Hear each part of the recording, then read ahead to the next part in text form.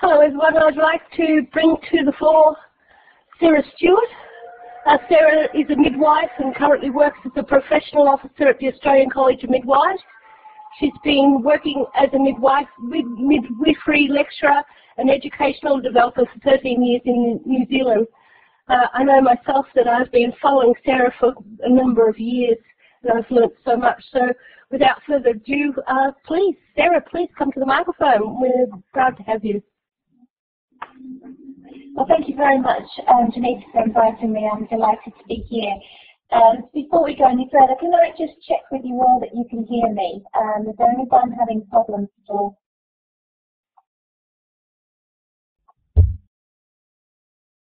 Just waiting to see there if there's anyone. We can hear you, actually, yes, nice and clear. Right. All right, that's and I was just wondering, Janita, if you were going to go through the slides. I'll tell you what, I've got my fingers on the pause here. Okay, Laura's there. So yes, we have started recording. And Janita, do you want to talk about the sponsors?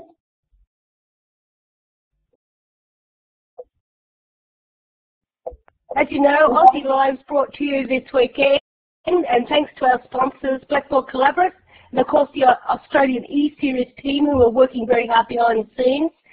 Cyber Academy, Coach Carol Lett and the Learning Revolution. We want to, and also the last one is and of course Shambles the Guru, of course. Thank you very much to our sponsors. Thank you. And well, I'll say a few words about myself. And while I'm doing that, maybe you'd like to click on your little smiley faces there and drag them across to where you are in the world. I'm actually now living in Canberra. I have been in Canberra now for 18 months. So I've made the transition from very cold, wet Dunedin through to Canberra, where it's been very hot this last couple of months. So it's been a bit of a transition for me in all sorts of ways. And the other transition I've made is from moving from education into industry. And that's been an interesting move as well. But anyway, I'm not here to talk about that. I'm here to talk about my experiences and the lessons I've learned as a facilitator of the Virtual International Day of the Midwife. Now, Jacinta's going to keep a track on the time for me because I am notoriously bad at keeping time. But what I'd like to do today is run through some slides, tell you my story, pass on some information that I hope you'll find of use, and then open up the floor to questions and discussions. And I'm also actually very happy to take questions as we go along. So Jacinta, again, if you can keep an eye on the questions for me, I'm extremely happy to stop and chat about things as we go along. So we keep this as informal and interactive as we can. Is that okay? Yes, lovely. Thank you. Okay. So, welcome, everyone. Today I'm going to talk to you about a virtual conference that I've been involved with. We're now just about to head into our, gosh, I've lost track, but it was our 6th or 7th year. Very similar sort of format to the format we've got today, but in a very different context. And we've been going there for quite some years and learned some very interesting lessons along the way. So I hope that you'll find some of those lessons equally as interesting. And yes, Carol, I can't believe it. Actually, it might be 6 years this year. And although we actually started the year before with some experimentation. And yes, that's Blackie, my cat. And she always used to, unfortunately, she died about a year ago, but she always used to keep me company when I was doing anything virtual. And very annoyingly, used to sit on my laptop many times. So as I said, I want to talk to you about the Virtual International Day of the Midwife and explain to you how we use social media to support that initiative and how we use it to provide professional development and to pass on some of those lessons. But I just want to give you a little bit of context and context and background first. And while I'm doing that, can you write just very quickly in the chat box, those who are here, whether you are educators, whether you are teachers, you know, what role you have, whether you're nurses, midwives, policemen, whatever. Just give me a bit of a sense of how to frame this up, because I don't want to be rabbiting on about nursing if you're all teachers, and I obviously need to reframe what I want to say in more of a education context. But midwives and nurses, we're health professionals, and we've got very similar expectations on us as teachers and lecturers and higher education, people who work in higher education. We're professionals. We have our clinical practice, just as teachers have their teaching practice. We are expected to perform certain activities during the year in order to keep up our yearly registration. And maybe in the chat box you could just write a little bit. Do you just let me know? Do you have any expectations that you have to maintain as educators? See, the majority of you are educators. Do you have to do CPD during the year? Is it something that is nice to do, or is it something you actually have to do from a legal point of view? As midwives, we do have to do that from a legal point of view. In Australia, we have to do 20 hours professional development a year, and that could be anything from going to attending a conference through to reading a research journal. And we have to then reflect on it and write it out, what we've learned. And the majority of us, I suspect the majority of us pop along to the odd conference, and that's about it. Whereas there's no real checking up on us, but the regulator that checks all our registrations can start auditing us too. So I think that will put a lot of people, really get them thinking about how they do their professional development. And there are a number of barriers for people doing their professional development, and I suspect it's the same in teaching and education just as it is for us as health professionals, and that is geography. No, you're not going to see how a baby is delivered. You can, I'm sure, go to YouTube. There's lots of birthing videos there. But geography, especially in a big country like Australia, very difficult for people to get to live face-to-face education events, especially those who live in more rural, remote areas. And that's, of course, one of the reasons why these online events like this are so popular, because people can attend wherever they are, wherever they live. Money is an issue. I don't know about you, but the last time I booked to go to a face-to-face conference, it cost me nearly $2,500. By the time I paid registration fees, I paid for my flights, accommodation, so on and so forth, and of course, time away from work. So it's very expensive to go to face-to-face events. And even if you sign up for a diploma or a degree or whatever, again, it's very expensive. The other issues we have are time. And again, I think it's the same for professionals all over. It's all very well saying that there are CPD events and activities for you to go to, but if you're very short-staffed in your school, in your education institution, in your midwifery practice, and you can't leave your practice to get away to these events, then you're stuck. So those are a number of challenges for us, and as midwives, and like I say, I suspect the same the world over in other health professions. And that's just for us in, I'm speaking as a midwife and an educator in Australia, in developed countries. People there, you can see a picture of my dear friends in Karachi, Pakistan. They're faced with even greater challenges because they don't have the resources that I do as a midwife in a developed country. And so 6-7 years ago, it really hit me that I was really fed up with being left behind. I don't know if you can see that picture very well, but it's the staff board where I used to work in the School of Midwifery.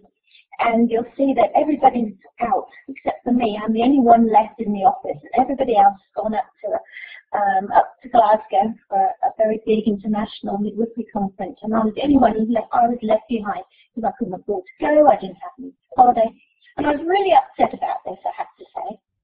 And so I thought we've got to do something about this, and that's what got me into thinking about starting virtual events. And so some of you might say, well, I don't know why she's talking about this. This is all very old hat these days. I mean, look at us. We're doing exactly what I'm talking about. We're doing this now, attending a virtual conference. But 6-7 years ago, it was still, the whole virtual conferencing thing was very much a new idea. And there weren't many people doing it. There was a few people in education, and I'm not quite sure when Steve started his monthly sessions, but Joe Hart, of course, has been running virtual conferencing, virtual PD, CPD for a number of years now. But certainly in health, in midwifery and nursing, even to this day, we continue to be one of the only events of its kind. I did this 7 years ago. I did do a year where I did monthly CPD sessions online, but I found that it was such a big commitment that I actually felt that it would be much better to pour our energies into one event once a year rather than continually having to organize seminars online. So we got together, a number of us, a few of us, of course, we were midwives, I have to say mostly from the education sector. But also there were a number of people who became involved. Carol was one of them. Carol helped us out a number of years, and so did Joe Hart. So there were people who joined us who were from education and passionate about supporting a group of people to learn. And we came together, there was about 6-8 of us. Well, actually, me to start off with, and then gradually over the years we've developed a committee of about 6 or 8 of us. And our aims have been very much to provide access to midwives, the latest research and practice innovations, and all those things that you can see on the slides. You can read it yourself, breaking down those barriers to professional development that I've already talked about. But also what was really important to us is not just to provide a conference once a year, but it's also to model the process of development as we got there, and that's why we're getting to the use of social media in a minute. We wanted to actually show complete transparency and show to people how an event like this could be organized. And in itself then actually model the use of the tools as we went along. So we chose to use social media tools, which I'll talk about in a minute, because they are openly available and people could see the processes we used to actually get to the end point, the outcome, which was the conference. So that was very important to us. And we used open tools, and we also used open and transparent processes and methodologies, which we took that philosophy because we wanted to model to people how to use the tools, particularly the tools that are free, because we've never had any sponsorship, and we've always stayed clear of sponsorship. And last year we got, I think, £40 from a midwifery organisation, which allowed us to buy an email system and actually a domain name. But we've always steered clear of sponsorship because in midwifery, there's not many people you can actually provide sponsorship without getting into trouble.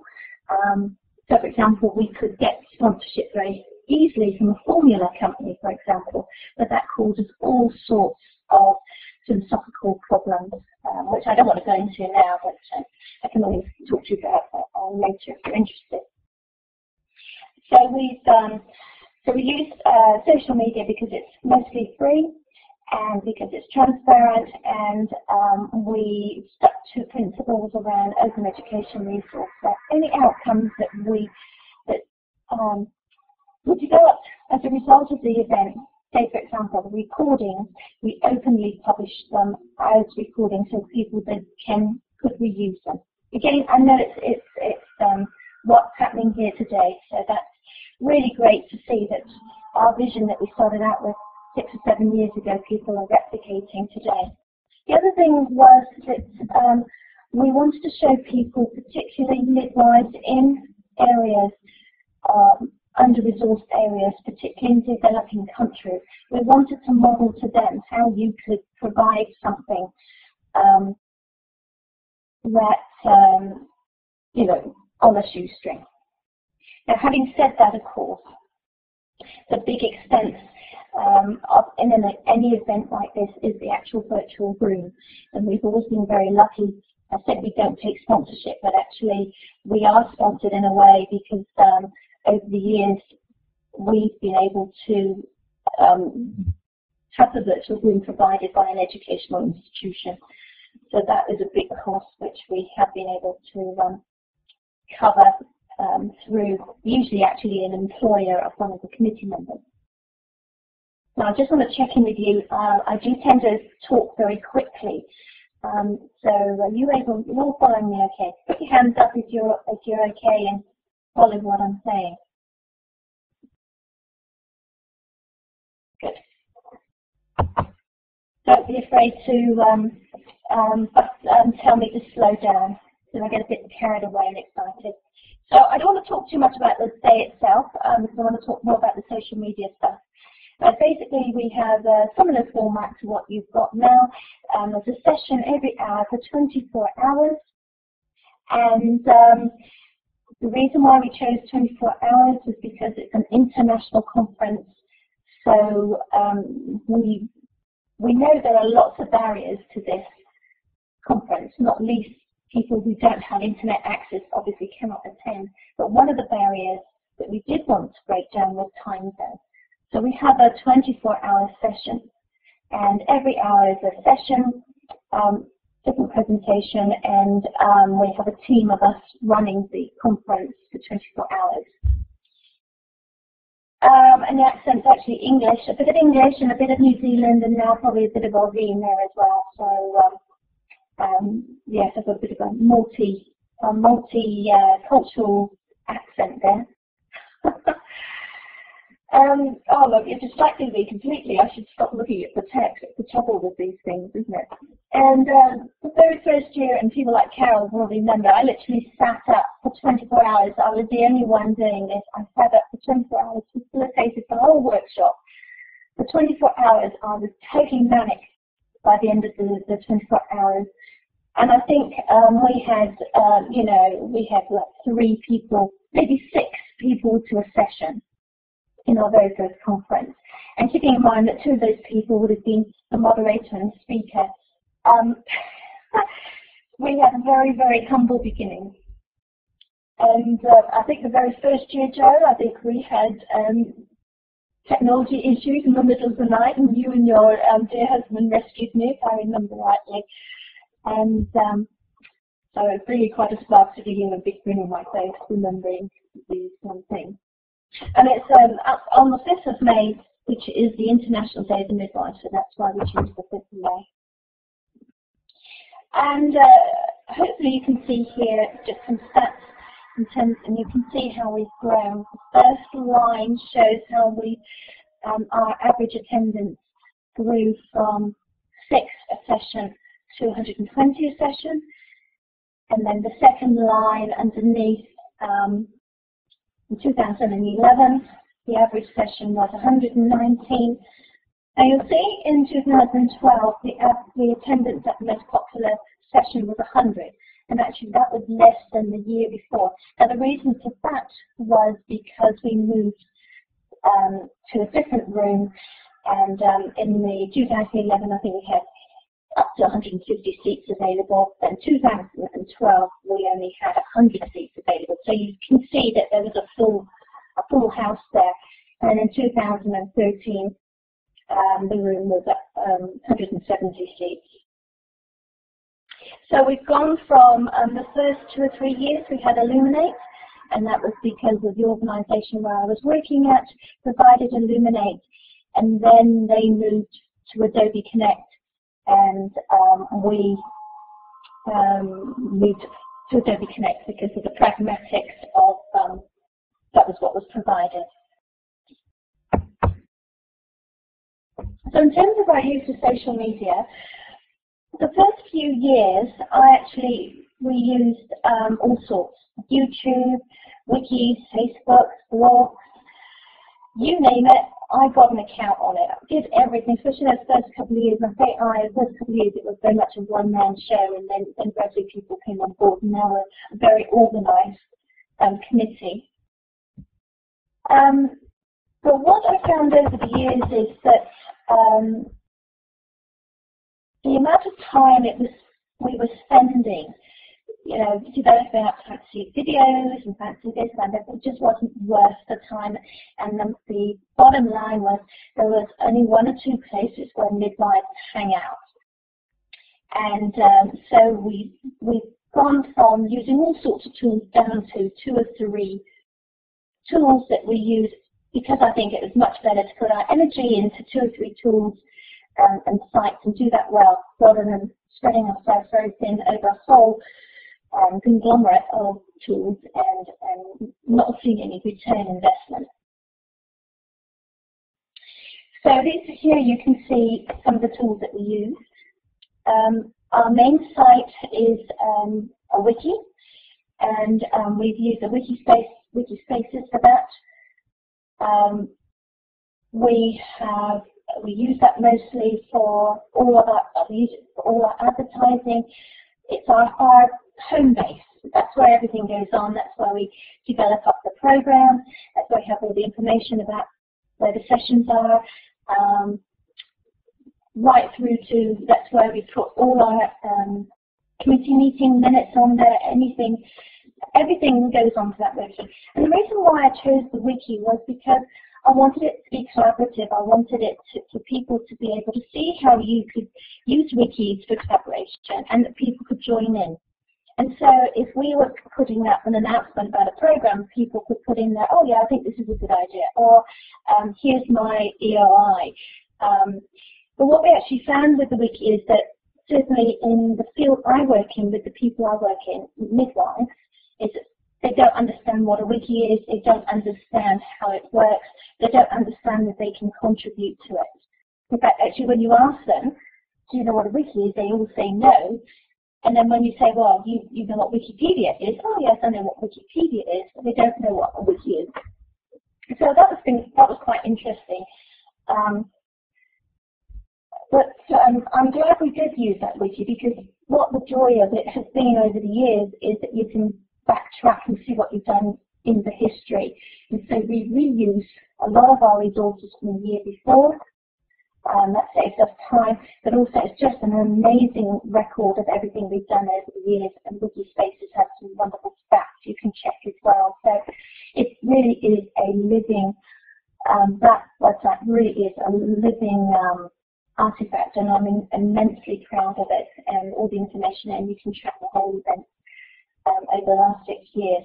We did have it completely open, and what I found was it was being spammed, and so which you had to lock it down a little bit. So you have to become a member of the wiki before you can comment or contribute. That's a bit of a shame, but there you are, that's life. Facebook is our other big place where we hang out. Midwives don't do social media very much. They're not very good at it. Not that they're not very good at it, they have concerns and issues with it, which I'll come to in a minute. But having said that, the one place midwives really hang out and really like is Facebook. So they're not big on Twitter, they're not big on Pinterest or any of the other places, but Facebook is the place where they go. And so as much as I have my concerns about Facebook, and going back to the title of my talk, is this social media a whole load of frivolous things, or can you use it seriously. I was never that keen on Facebook because I was a very frivolous place, but actually that's where midwives hang out, so that's where we had to go. We do have a Twitter account, but we don't find that midwives use it very much.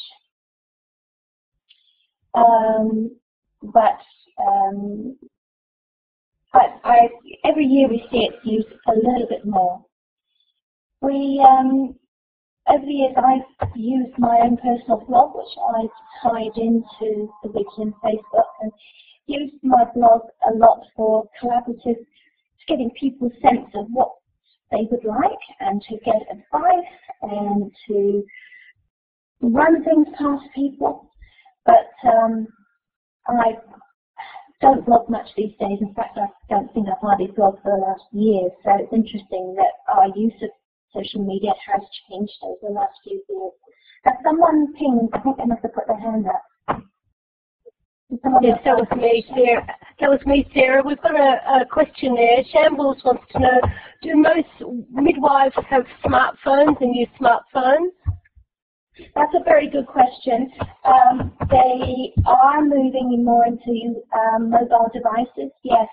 And it's certainly one of the things that's very much on my mind, that we need to capture, we need to move this event more into a mobile environment, especially midwives in developing countries, under-resourced countries. They may not have access to computers, but they all have smartphones. And last year I got sent a wonderful photo of a midwife in Africa, in South Africa he was. Actually joined our event on his mobile phone, which was fabulous. So it's certainly something, good question, and it's an area that we need to be moving into. And I see that Peggy is saying that in teaching and education, teachers are a lot more comfortable with email than social media, and that's certainly been my experience with health professionals. But at the same time, when you look at my evaluation, which I'll come to in a couple of slides' time, you'll see that actually people find out about this virtual day more through Facebook than they did through email, despite the fact that we use email quite considerably. We blast all our email, all our big international email discussion groups, and yet it's Facebook they were hearing about it from. So there's some pictures last year. Because the beauty of Facebook is that it's so easy to share things. And last year we asked people to take pictures of themselves, to send us some selfies, and we had some wonderful pictures of people there. There's a midwife there you can see from Indonesia. The one up in the top left-hand corner, she was from one of the South American countries, and that sharing of images during the day itself just helps to build on that sense of community.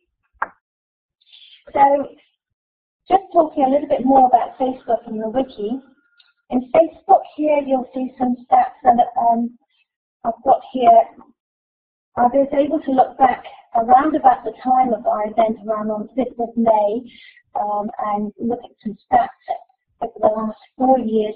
The trouble with the stats with Facebook is that they change the way they collect stats, and they change the stats they actually collect. So sometimes it can be quite difficult to be consistent over the time. But what you will see there is a growth in the likes of the page, the reach, in other words, how far our posts go, and the virality, how many people, friends of friends of friends, actually come in contact with us. If you look at likes, it seems to have gone down for some reason in 2011, and the reason for that was because we changed to a different page. That's why we lost a few likes there, and then they grew again. Likes actually aren't important in some respects. It's that's how far your reach goes, and you can see a consistent growth there. I talked about the wiki and how wonderful that's been as a source of history. And as I'm moving away from being a one-man band to having a wonderful, wonderful collaborative committee behind me, I am now moving out completely. And so another reason why the wiki has been so good is that it supports sustainability. I've been able to back off. I'm going to be handing over oh dear, that was a slip of the tongue, wasn't it? Handing over facilitation to others, and I'm moving away completely, and I'm going to go off and do some other stuff soon. But because all the history and everything we've done over the last 6 years is embedded in that wiki, people can look back. So that makes that whole sustainability and handing over to people so much easier to do. And yes, Joe, you're right. It was I'm finding it very hard because I've been so embedded in this event for so long. It's very hard to hand it over, as you can imagine. But what has been particularly interesting in these stats, I don't know if you'd be able to see there, you'll see that there's been an amazing growth in visitors, an amazing growth in total views. But what you'll notice when you look at total views, if you look in 2012 and then look at 2013, there's a drop-off. And what we've found, looking at the stats, is that whilst our visitors is growing, and for example, and the number of views of the certificate of attendance page is growing, and you would and that when you look at the numbers there, the certificate of attendance is around 900 people, and we know that about 900 people came to the event last year. So that stat collates, because you know, if you go to the event, you then go to the wiki page where you download your certificate of attendance. That collates. But what was interesting is that we're getting visitors visit the wiki, but actually they're not looking around and they're not clicking on all the pages. And actually what we found is the number of views on all the different pages. Say, for example, the technology page, which has all the information about how to work with technology, the speakers page, the facilitators page, the number of views have dropped off last year compared to the year before.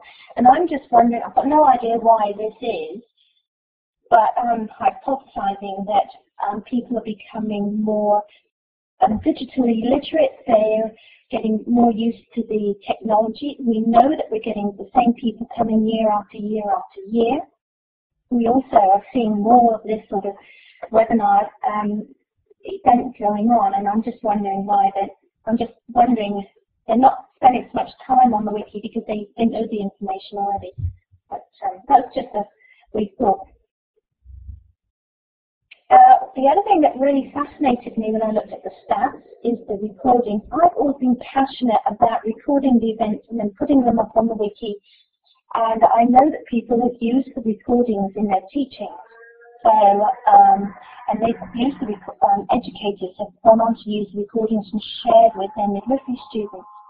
And so I've always thought it's really important that we continue on with the recording. But when you look at the stats there, the total views of the recordings from June to December, so in the last 2 years after the event, you'll see that there's a very small number of views of the recording, 132 in 2012, and only 49 in 2013. So I'm wondering if the recordings aren't so important as we think they are, or maybe it's just that we're not getting out the word about the recording enough. I don't know, some thought that I'm having to think about there. And finally, as I said to you before, the reason why I use the wiki is because I wanted people to comment and contribute. And you'll see there's no stats there at all. And that's because no one is commenting, and the only people who are contributing to the wiki are the committee, organising committee. So people just haven't got the hang of what the wiki is about at all. I'm really running out of time. I'll just flick over really quickly. The event itself, the feedback has always been that we run a evaluation every year, as I'm sure you guys are too. They love the opportunity to meet in a very flexible way, and what they like is being able to, ordinary midwives like to be able to talk to the speakers who are seem to be eminent. And in terms of the feedback around the social media, they want improved news. They want they want more information. But the trouble is, of course, with using social media, using Facebook, it's very serendipitous, isn't it?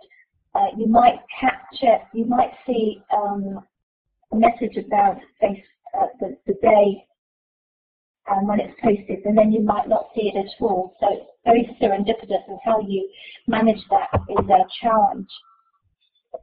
Very quickly, what we're seeing, and some of the recommendations I would pass on to you if you were thinking about carrying out this sort of event and using social media to support any professional development, is that in midwifery, and I suspect education is that, or I know education is similar, is that some people get it and a lot of people don't.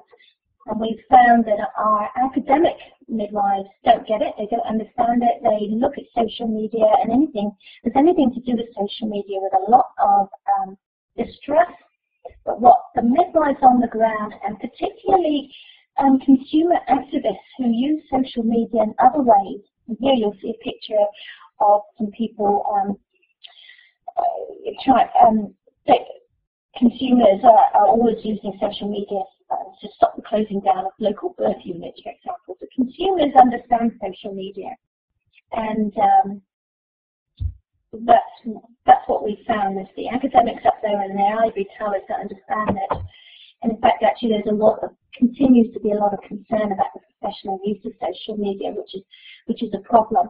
And that's one of the reasons why I'm being so passionate about using social media, is to show that you can actually use it professionally. We have found that there's a network of practice. I call it a network of practice. I'm not quite sure if we're a network or community, to be honest. But what we're finding as the years go by, that we're getting to know each other. These are some pictures here of us in the organising committee. We are based all over the world, and we're actually getting to meet up face to face now. But also there's a wider network that has become like a network of practice. And what we're finding, and this is an in-joke here, I haven't got time to explain it to you, but what we're finding is the midwives who are joining the event and seeing how things are done are then taking that learning into their own practice. And Gloria LeMay here is one of the midwives who's taken the ideas she's learned from our virtual day and running her own online education classes. So where do we go from here? We've got a number of challenges around connecting with midwives in under-resourced countries and those that English isn't their first language. I'm very keen to look into does this actually have any impact on learning, and particularly then does it impact on clinical outcomes? So for you as teachers attending this event, what are you learning from it, and how are you putting it into practice? And is it having any impact on your students? How do we become more interactive beyond the 5th of May? And I've put a question mark there because actually what I think is that people, they are very interactive for that 24 hours, and actually afterwards they don't want to be interactive with us anymore. So, you know, we keep going on, but how do we keep this going? But actually the question is, does it need to be kept going? Is it just a one-off thing and everybody really enjoys it in that 24 hours, learns to eat, and then that's it, they go off and do something else for the rest of the year? We've talked about the whole mobile thing, and I'm looking at my timer, and I've just got a couple more minutes to just pass on some very quick recommendations.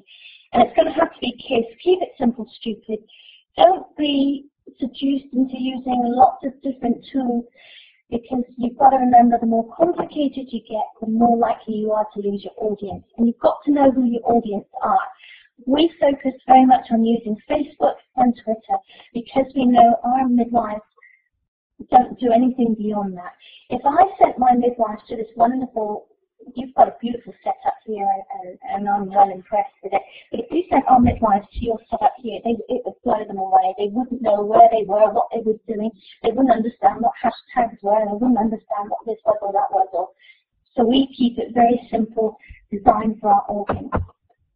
Be strategic if you're using social media, and by that, look at all your stats, look at what's capturing people's interest, look what isn't, and make make sure you follow all those rules and guidelines around social media, and when you send out posts, what to send out, and plan what you're going to do. And I guess one of the other things is to remember that social media is about connections and interacting. It's all well and good having Facebook pages, Twitter accounts and hashtags. It's not just pushing out information and you don't make it into a two-way conversation, then people aren't going to engage. And then finally, keep up to date with changes in social media and the methodologies and how these methodologies impact on practice. And I mentioned earlier that I had blogged a lot and used my blog a lot, not just to push out information, but to engage with people and get advice and develop a program. We get people to, the logo, for example, that was developed by someone who'd read my blog post about where I was saying, I don't know how to make a logo. But I don't blog anymore, and it's really interesting to see that people aren't blogging anymore. So people have moved over to Facebook. So if people are moving to Facebook from blogs, then you've got to follow that and use technologies and methodologies that are current. Look, that's it for me. Oh, how about that? An hour, a minute and a half. No time for any conversation or questions at all. I think I've got about just over a minute if anyone wants to make a very quick comment or question at all. I'm sure we can go a few minutes if you like, Sarah, for some talk. Would people like to come to the microphone, please? Please put your hand up and ask Sarah some questions.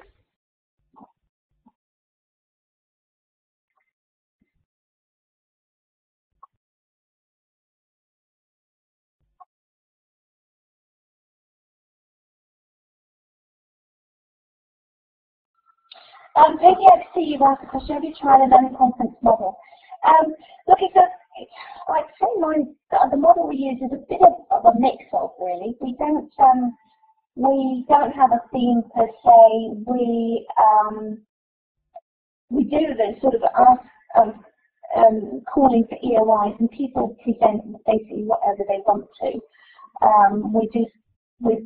Up until say the last 2 years, we've had to shoulder tap, because we've been building, we've had to shoulder tap, and we've just been grateful to get 24 speakers.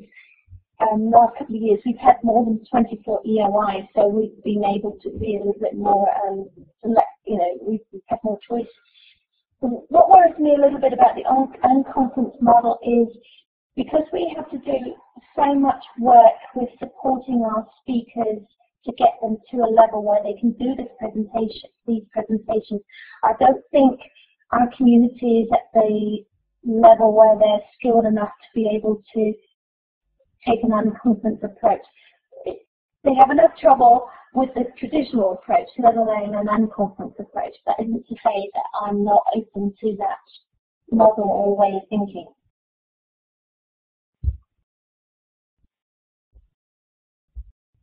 Sarah, can I just ask a question? Do you have specific classes that help everyone learn the technology first? So do you run sessions just teaching them how to use the technology to get them ready? Yes, we do. We do the same as you've done. We have all our information on the page and videos and things. All the speakers have facilitators that work with them, and in the 2 or 3 weeks in the run-up to the conference, and we have practice sessions as well.